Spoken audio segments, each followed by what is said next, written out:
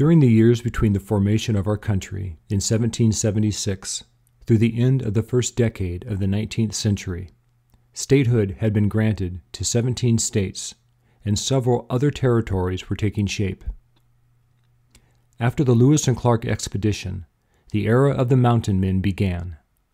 These men were rough and hardy trappers, explorers, and map makers who set out to explore and roam the newly acquired Louisiana Territory, each revealing new geographic and scientific details about specific parts of the western landscape. But this revealing process was not a simple one. New knowledge did not automatically replace old ideas. Some old notions about river passages across the West and the annual rendezvous in the wilderness, where fur traders and indigenous people would meet to exchange goods, persisted well into the 19th century. Countless numbers of North American beaver found in lakes, rivers, and ponds throughout the country attracted adventurous fortune seekers. More than any other natural resource, the North American beaver was responsible for the establishment of many settlements throughout the West. During the early 1800s, a good beaver pelt sold for an average of $7.50 in New York and London. It took about 8 to 9 pelts to make a good coat back then, which, in today's money, would cost you between $1,400 and $1,600. Equally impressive were the American bison, or buffalo. These gentle giants were as thick as fleas on a stray hound dog and had been roaming the North American continent for centuries, numbering in the tens of millions. For centuries, Native Americans had relied on the buffalo as their primary resource for food, shelter, clothing, and tools. To the Native Americans, the buffalo represented the sustaining of life in addition to the trait of humbleness. The buffalo symbol is a reminder to take only what one needs. In addition to the 17 states that had been granted statehood and newly formed territories on the brink of birthing more new states, the remaining parts of the country were mostly unexplored and were still under the control of Great Britain in the northwest and Spain in the southeast and southwest.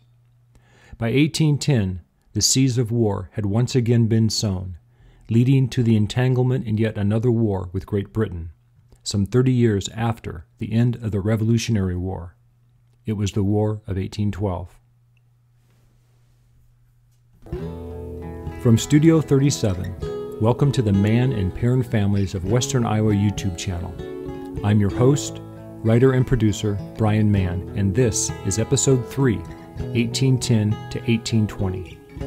This is the third episode of an 11-part video series about the Mann and Perrin families who settled in the Luss Hills of western Iowa in the mid-1800s. My apologies for the long delay in getting this episode published. I took some time off these past few weeks to spend some quality time with my dad, Dwayne Mann, up in Woodbine, Iowa. But now, Elaine and I are back at it, and we are excited to present the next episode in our Mann and Perrin Families Ancestry video series. To kick things off, Elena is going to summarily explain how and when the national census was conducted in the early 19th century, and leave you with some things to ponder regarding the accuracy of some of the information that was recorded back then. The Authorization Act for the Third U.S. Census, the Census of 1810, stipulated that an assistant marshal must actually visit each household or the head of each family within his designated district and should not rely on hearsay or the like to complete his count. The act also mandated that the enumeration commence on the first Monday of August. In 1810, census counting began on August the 6th. If you have become a genealogy enthusiast, you may have experienced the excitement of finding that first census document listing one of your ancestors. It truly is an exciting moment. But after the discovery of the second and many more census documents, coupled with your natural tendency to do the math, you will invariably encounter some information that leaves you scratching your head. For the most part, what you find on these documents is accurate and reliable, but sometimes there are mistakes. Why? Because of the human factor. The new stipulation in 1810 that an assistant marshal must be assigned to the task of gathering census information meant that the actual, full-time town marshals most likely deputized several men, as many as they could afford, to spread out and complete the task at hand. The census takers back then had only two modes of transportation available, by foot or by horse, either on a horse or behind a horse. This naturally took several weeks, if not months, to complete, which is why the census began on the first Monday in August.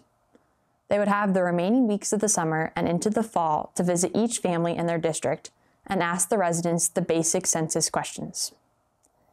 It was probably most desirable to ensure the men being deputized possessed some minimal level of essential literary capabilities, because the job required writing down what people had told them and what they thought they heard.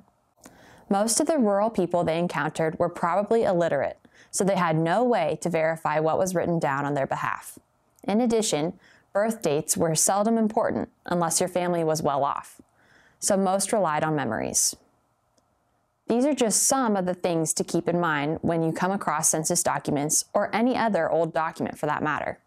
In the upcoming Episode 7, 1850 to 1860, we will share evidence of the human factor we've encountered on an 1850 and 1851 census document, and one other legal document we discovered several years ago. By midsummer in 1810, the geographic center of the United States population, listed as 7,239,881, was only 40 miles northwest of Washington, D.C., in the state of Virginia. On the 1810 census conducted in Hebron County, New York, my fourth great-grandfather, Ephraim Perrin, is listed as the head of his family. Counts for his family show himself, 1 tick mark, under the free white male 26 to 44 range. He would have been 27 or 28 years old, and his wife, Hannah, 1 tick mark, under the free white female 26 to 44 range.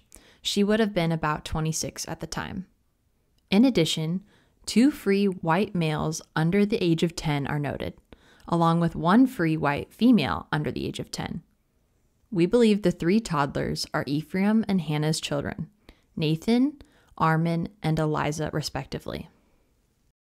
I have been unable to find an 1810 census listing my third great-grandfather, Nathaniel Mann. However, on the 1810 census conducted in Windham County, Vermont, I do find Nathaniel's younger brother Stephen listed as the head of family on the census for the town of Dummerston. It's likely that Nathaniel and my third great-grandmother, Mary Eunice, were living with Stephen at the time the census was taken. Stephen and his wife are both listed, noted by the number 1 under the 26 through 44 age range for both free white males and females. Stephen and his wife had 3 daughters at that time, 2 under the age of 10 and 1 daughter between 10 and 15. There is also 1 person listed under the 45 and over age range for both free white males and females, and we believe these counts are for Nathaniel and Mary. In addition, there are 2 free white male children under the age of 10 listed. These would be my second great-grandfather, Richard Montgomery Mann, who would have been 7 years old at the time, and his older brother John Mann, who was 9 years old in 1810. On September 8, 1810, 33 employees of the Pacific Fur Company, founded by John Jacob Astor in June of that year, set sail from New York Harbor aboard the ship Tonquin. They embarked on a 6-month journey around South America, arriving at the mouth of the Columbia River in present-day Oregon, and founded the fur-trading town of Astoria. Construction of Fort Astoria completed in 1811 and was used as their base of operations. Later that year, off the shore of Vancouver Island, the company vessel Tonquin, along with the majority of the annual trading goods, was destroyed. On November 7, 1811, the Battle of Tippecanoe took place near the confluence of the Wabash and Tippecanoe rivers at Battle Ground, Indiana. American forces were led by then-Governor William Henry Harrison and the Native American Shawnee leader Tecumseh and his brother Tenskwatawa, known as the Prophet, led a confederacy of various tribes who opposed European American settlement of the American frontier. An American army of around 1,000 men attacked the Confederate tribes' headquarters at the village known then as Prophetstown. Tecumseh, not yet prepared to oppose the United States by force, was away recruiting allied tribes when Harrison's army arrived. Tenskwatawa was left in charge, but he was a spiritual leader and not a military man. On the morning of November 7th, Prophetstown warriors attacked Harrison's army and took them by surprise. For more than 2 hours, Harrison's army stood their ground. After the battle, they burned Prophetstown to the ground and destroyed their food supplies for the winter. On April 12, 1812, my third great-grandfather, Charles Chauncey Perrin, was born in Granville, New York. Charles was the fourth of 11 children born to Ephraim and Hannah Perrin. On June 1, 1812, President James Madison asked Congress to declare war on the United Kingdom. Before the vote could be approved, British ships raised a blockade against the United States on June 16th. Although unaware of the blockade at the time, Madison signed the declaration after Congress narrowly approves the war with Great Britain. Western states generally favored the action, while New England states disapproved, including Rhode Island, which refused to participate in the war. The seeds of war were sown in 1810, when 4,000 naturalized American sailors had been seized by British forces, forcing trade between England and the United States to grind to a halt. The declaration of war on Britain was over British interference with American maritime shipping and westward expansion. During the fall of 1812, President James Madison defeated DeWitt Clinton in the U.S. presidential election by an electoral college margin of 128 votes to 89, securing a second term as the War of 1812 raged on. James Madison was inaugurated for his second term as president on March 4, 1813. The Pacific Northwest was an area contested over the preceding decades between Ireland and Great Britain, the Spanish, the United States, and the Russian Empire. Competition with other newly formed fur companies began soon after the construction of Fort Astoria. The lack of military protection during the War of 1812 forced the sale of the Pacific Fur Company, rendering it functionally defunct by 1813. As fate would have it, a party of historians returning overland to St. Louis in 1813 made the important discovery of the South Pass through the Rocky Mountains in present-day central Wyoming. This geographic discovery would later be used by thousands of settlers traveling over the Oregon, California, and Mormon trails. My second great-grandfathers, Charles Chauncey Perrin and Richard Montgomery Mann, traversed the Glory Road in 1848, 1852, and 1859. At the age of 29, Ephraim Perrin, my fourth great-grandfather, served as a private in the 50th Regiment of the New York Militia during the War of 1812. We don't know a lot about this regiment, but we know that George McClure was the American brigadier general in command. There was one infamous battle that took place on December 10, 1813, that triggered events that would forever leave a black mark on the 50th Regiment of the New York Militia.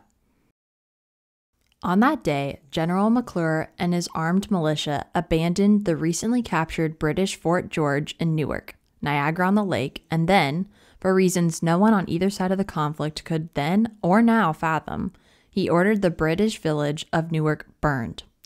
The weather was snowy and frigid that day, and the action rendered the Canadian citizens homeless. When residents in the U.S. learned of this, they feared retaliation by the British. It was not long in coming. 9 days later, on December 19th, the British crossed the Niagara River at Fort Niagara and captured it quickly. When Lewiston was burned the same day, the alarm went out as far as Avon and Caledonia on the east, all the way to Chautauqua in the south. Males over age 16 were drafted, called up to serve in the state militia. All units gravitated to the Niagara frontier, especially Black Rock and Buffalo. Both towns, along with every settlement along the Niagara River from Lewiston south, were burnt to the ground by the British in retaliation for burning of Newark by the Americans. The extent of Ephraim's involvement in these events, if any, is a mystery to us. On August 24, 1814, British troops captured Washington, D.C., and set fire to the White House and Capitol. This act, in retaliation for the destruction by U.S. troops of Canadian public buildings, caused President Madison to evacuate. The British advance was halted by Maryland militia 3 weeks later on September 12th. Another United States president, James Monroe, would have to wait 3 years before he could reoccupy the executive mansion. On December 24, 1814, a peace treaty, the Treaty of Ghent, is signed between the British and American governments, officially bringing to an end the War of 1812. On the Calumet Plantation at New Orleans on January 8, 1815, 5,300 British troops under the command of Sir Edward Pakenham, still unaware of the peace treaty signed 2 weeks earlier, attacked American forces in the last battle of the War of 1812. Major General Andrew Jackson led his American soldiers to victory over the British troops, who took over 2,000 casualties compared to only 71 Americans lost. Volcanic ash from the Mount Tambora eruption on April 10, 1815, in present-day Indonesia, dispersed around the world and lowered the global temperatures, causing an event known as the Year Without a Summer in 1816. The brief period of significant climate change triggered extreme weather and harvest failures in many parts of the world. Between November 1st and December 4th, 1816, James Monroe defeated Rufus King in the U.S. presidential election, garnering 183 Electoral College votes to 34 for the Federalist King. On March 4, 1817, James Monroe was inaugurated as the 5th President of the United States, succeeding James Madison. His Vice President, Daniel Tompkins, who would serve alongside Monroe for his entire 8 years, was also inaugurated. On June 4, 1817, the construction of the Erie Canal began at Rome, New York. The first section between Rome and Utica was completed 2 years later. The canal would eventually connect the Atlantic Ocean through the Hudson River to the Great Lakes with 83 locks over its 363-mile course.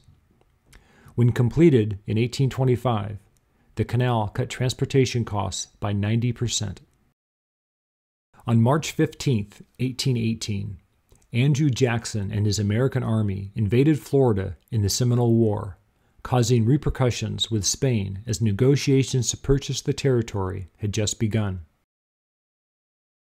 On April 4, 1818, the very day my second great-grandfather, Richard Montgomery Mann, turned 15 years of age, the flag of the United States is officially adopted by Congress with a configuration of 13 red and white stripes and 1 star for each state in the Union.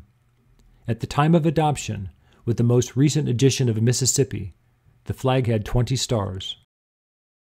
On October 20th, 1818, the northern boundary of the United States and Canada was established between the U.S. and United Kingdom. Its location from the Lake of the Woods to the Rocky Mountains would be the 49th parallel. On February 15, 1819, the Talmadge Amendment was passed by the U.S. House of Representatives, stating that slaves would be barred in the new state of Missouri, which became the opening vote in the Missouri Compromise controversy. A week later, on February 22, 1819, the territory of Florida is ceded to the United States by Spain in the Adams-Onis Treaty. Between February 2 and March 3, 1819, the landmark Supreme Court case, McCulloch v. Maryland, was argued. The case was decided on March 6th, which upheld the right of Congress to establish a national bank, a power implied but not specifically enumerated by the Constitution. By the end of the year 1819, 5 more states were added to the Union. Louisiana became the 18th state on April 30th, 1812. Indiana was admitted as the 19th state on December 11th, 1816. Mississippi became the 20th state on December 10th, 1817. Illinois was admitted to the Union on December 3rd, 1818 as the 21st state, and Alabama became the 22nd state on December 14th, 1819. This concludes Episode 3, 1810 to 1820, of the Mann and Perrin families of Western Iowa Ancestry video series. I know we threw a lot of national history events at you once again. In a couple more episodes, things will start to balance out as we begin to share much more information about the Manns and the Perrins. We hope that you are enjoying these episodes and would love to hear from you. So feel free to reach out to us if you have any questions or bits and pieces of information you'd like to share to fill in some of the gaps. We've included our email address in the description below. Be sure to subscribe to our YouTube channel and click on that notifications button to be notified when new episodes are published. Stay tuned for Episode 4, 1820 to 1830. We'll be publishing that episode within the next couple of weeks.